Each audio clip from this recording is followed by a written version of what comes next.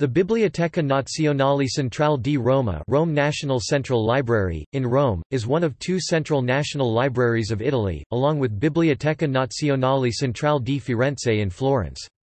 In total, 9 national libraries exist, out of 46 state libraries. The library's mission is to collect and preserve all the publications in Italy and the most important foreign works, especially those related to Italy, and make them available to anyone.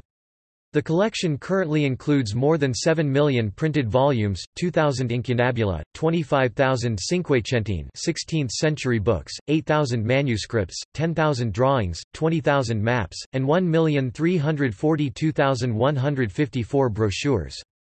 History. The Biblioteca Nazionale Centrale di Roma was inaugurated on 14 March 1876 inside the Collegio Romano, once site of the Jesuits' Biblioteca Secreta, which set up the initial core of the new library. 1 century later the library moved to its present location. The current building was designed by architects Massimo Castellazzi, Tullio Delanesi and Annibale Vitellozzi and opened in January 1975.